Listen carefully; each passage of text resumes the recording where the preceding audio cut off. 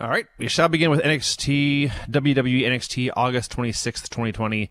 The TakeOver Aftermath show? Yeah, that's the word. TakeOver Aftermath show. So Karrion Kross and Scarlett come out. He's the new NXT champion. They do the full entrance. He's in a suit. He's raising up his belt. He's being Karrion Kross, but the whole time, as he has the belt in one hand, his other arm is in a sling. He explains he told everyone so. He said he'd be champion, everyone would suffer. Said he'd picked the title from Keith Lee's carcass like flesh from the bones. But in a war, there's casualty on all sides. He has a separated shoulder. He actually likes fighting through the pain, but he knows they will not let him defend this title in his condition. In the path, there are obstacles, but for me, the obstacles are the path. And he puts the belt down. And we should mention they're in the Performance Center still. Not doing Thunderdome for NXT. So the good thing about this is when they want Karrion Kross to come out and do an intense, quiet, almost whispering promo, they can just have everyone shut up. It's dead quiet in there.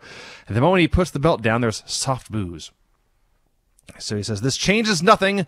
Doomsday is still coming. In the end, everybody pays the toll. God help the obstacles that will be in my path. Tick tock. And at that point, Scarlett turns the hourglass over, and they just reboot him. It is what it is, and they're just going to do the same thing he's already done. Well, I didn't think about this when I watched this live, but I thought about it just now. So, I'm not sure if you people are aware of this or not, but Scarlett is incredibly beautiful, and Karrion Kross is a big, scary-looking badass.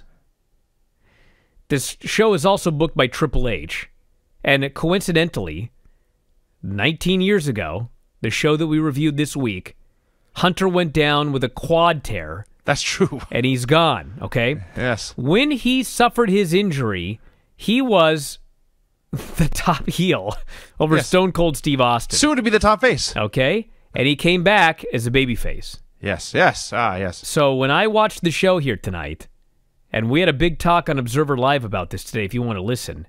Who the fuck are the top babyfaces in NXT? Oh, nobody. The answer is the creep from the creep farm.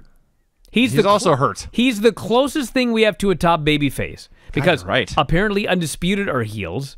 Johnny Gargano's a heel. Tommaso Ciampa's a heel. Yes, Velveteen Dream is a heel. Everybody in the main event next week in the four-way, they're all heels. This is true. The only baby faces on this show, like Swerve Scott is not a main event baby face. Drake Maverick is a jobber at this point. Please. Damian Priest is the secondary champion. There is no top baby face on NXT. Your other options are Breezango and Rhea Ripley.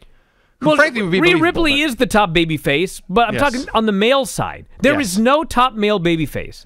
So, it's going to be a while, but I'd bet you anything that Karrion Kross and Scarlett return as a super babyface top act. They have to.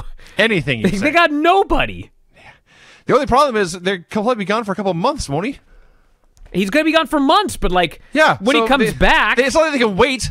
Well, my point is, the way Hunter, his comeback after he tore his quad, I'm sure this guy's... This thing right here that they did, this was total babyface. This guy is a warrior. He went down in war, but he enjoys the pain, and he's never going to give up, and here's your belt, and I'll be back. It's fucking babyface from start to finish. Yes. So that's what I think is going to happen. That's entirely possible. And by God, they need some fucking babyface. Keith Lee's gone. Matt Riddle's gone.